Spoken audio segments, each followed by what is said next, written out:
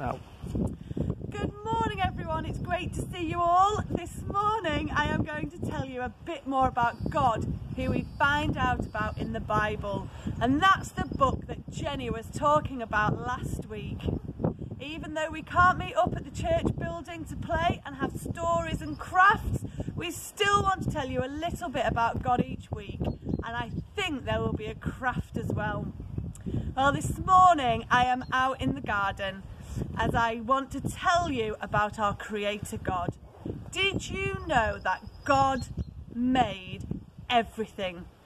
So looking round my garden, He made these beautiful flowers. And hopefully over the spring and the summer, there's going to be lots more flowers to look at and enjoy in the garden.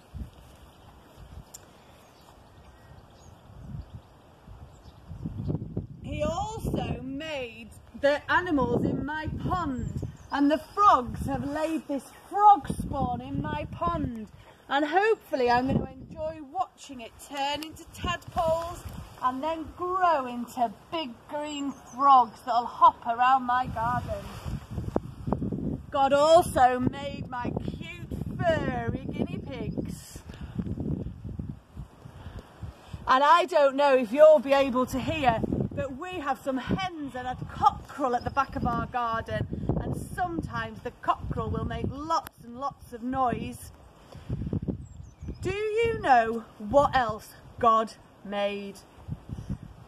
Something even more special than all these things. God made me.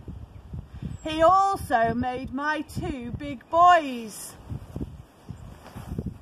And some of you will have met my two big boys.